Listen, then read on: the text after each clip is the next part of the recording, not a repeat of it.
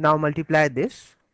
So copy this one as it is. Since there is 4 here, so before we add this 1 to the next number, we have to make it 4 times. So 1 4 times is 4, and 4 plus 4 is 8.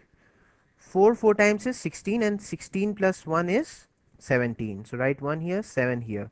1 4 times is 4, and 4 plus 2 is 6.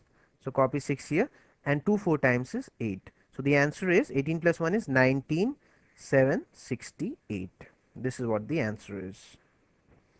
Now you multiply 321 with 17. And even if you don't know the table of 17, you know that it doesn't make any difference.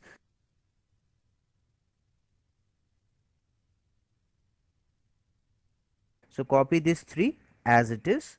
Since there is 7 here, so before you add this 3 to 2, you have to make it 7 times. So 7 3 times is 21. 21 plus 2 is 23. Okay. 2 7 times is 14, and 14 plus 1 is 15. And 1 7 times is 7. So the answer is 5 4 5 7. So this method would work as it is till 19. But what if you have to multiply a number by 20? All right.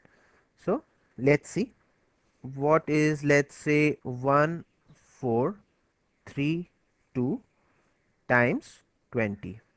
So multiplying with 20 is that you double up all the digits and you add 0 after that.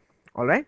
So 2 times 1 is 2, 2 times 4 is 8, 2 times 3 is 6, 2 times 2 is 4, and you add 0 after that. That's your answer, 28640.